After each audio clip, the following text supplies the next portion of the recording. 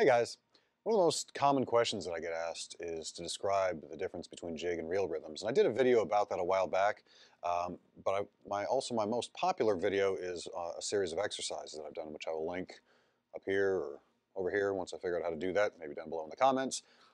And it just kind of covers all the basic exercises that I do, the taps and the cuts and the rolls and all that kind of stuff. So I kind of wanted to combine those two things, that one question plus a new exercise video, specifically one covering jig rhythms, since that seems to be something that a lot of people get stuck on. And it was something I got stuck on when I was first starting out. The best solution to that, I would say, is to just listen to a lot of music, particularly from proper trad groups or individual players, because you really kind of need to hear it to get that lift, to be able to feel it and understand it. But there's a handful of exercises that we can cover here too that I think might help, hopefully kind of help break it down a little bit anyway. I'm going to start kind of more basic and then get incrementally a little bit more tricky as we go on, but this is just a series of exercises they can do just using a scale to kind of get that sound into your head, and rather translating it from your head to your fingers, which is the difficult bit. So the first thing is basically a tonguing exercise, and it's just to kind of get the basic rhythm. And I'll play it more up tempo so you can kind of hopefully hear what it's supposed to sound like, and then run it through a little bit slowly. But so it kind of would go like this if we're going to just do a basic D scale.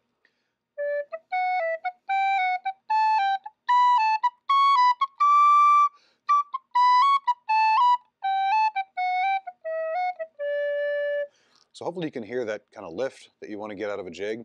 I'm going to play it slowly.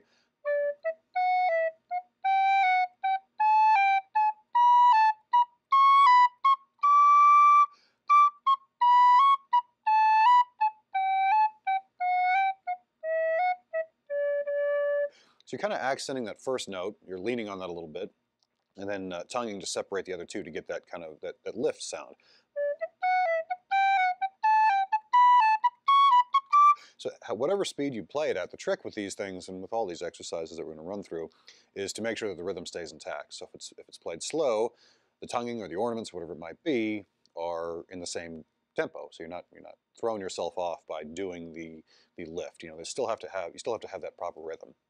So that's one. Run that a few times and just kind of get used to that sound.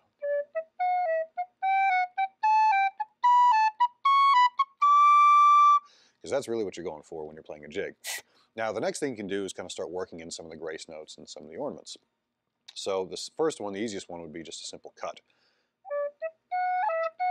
Clean that out. Try that again.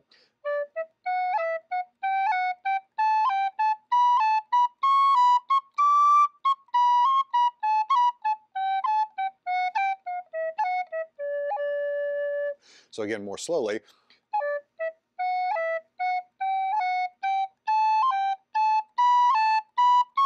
And on the first half, you probably notice I'm using this finger. It doesn't really matter what you do. I would say probably be consistent. That's just how I learned it and how I always do it. So, and then after that, you're going to switch to the top finger here. And again, you're still getting that same lift to it. You're still using the various the ornaments and things like that. But your goal then is not to try and throw off the overall sound. So if you can avoid that, so much the better. So run that a few times and you can work on getting it up tempo.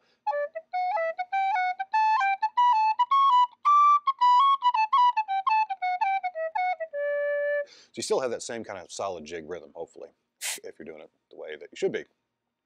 So if you can get that, then you can work on some of the other ornaments. The double tap that I like to do.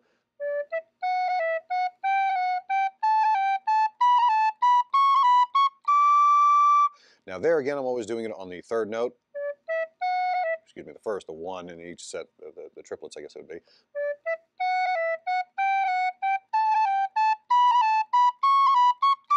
Coming down, I tend to do it a little bit differently.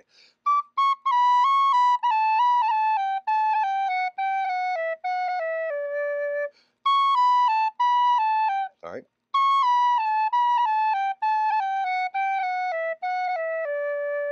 It just always seemed to make more sense when you're coming down a note to hit it on that second beat.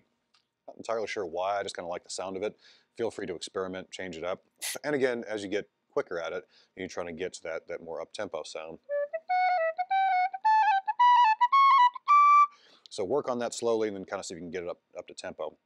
And again, all we're doing is running scales up and down the D scale. And you can do it on the G scale or A scale, whatever you want to do. The D scale just seemed to make the most sense because it's the easiest, really. And all you're trying to do is get that sound. It doesn't really matter what key you're in as long as you can get that sound, that proper jig sound, jig rhythm. So that's the double taps. The other thing you can do is the what I call crossing noise. I don't know if there's a better name for it, but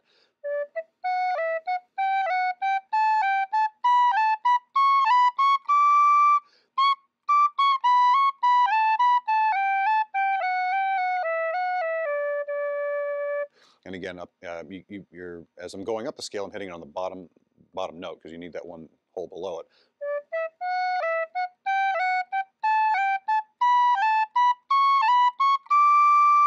Coming down, you're again hitting it on the second note because you still need the one below it.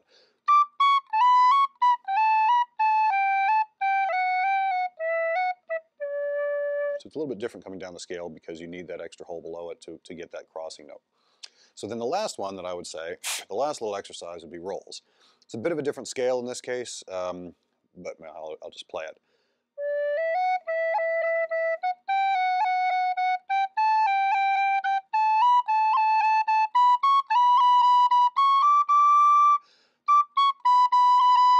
Sorry.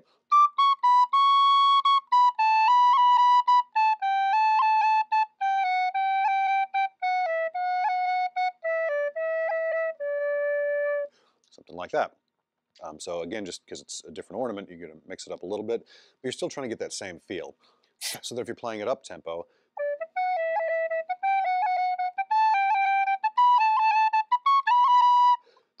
uh,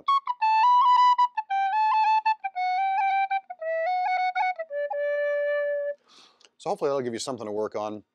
Again, it's just a real basic exercise, and you can kind of knock out a whole bunch of things at once. Tonguing, single grace notes, cuts, rolls, all that kind of stuff, work it all in there.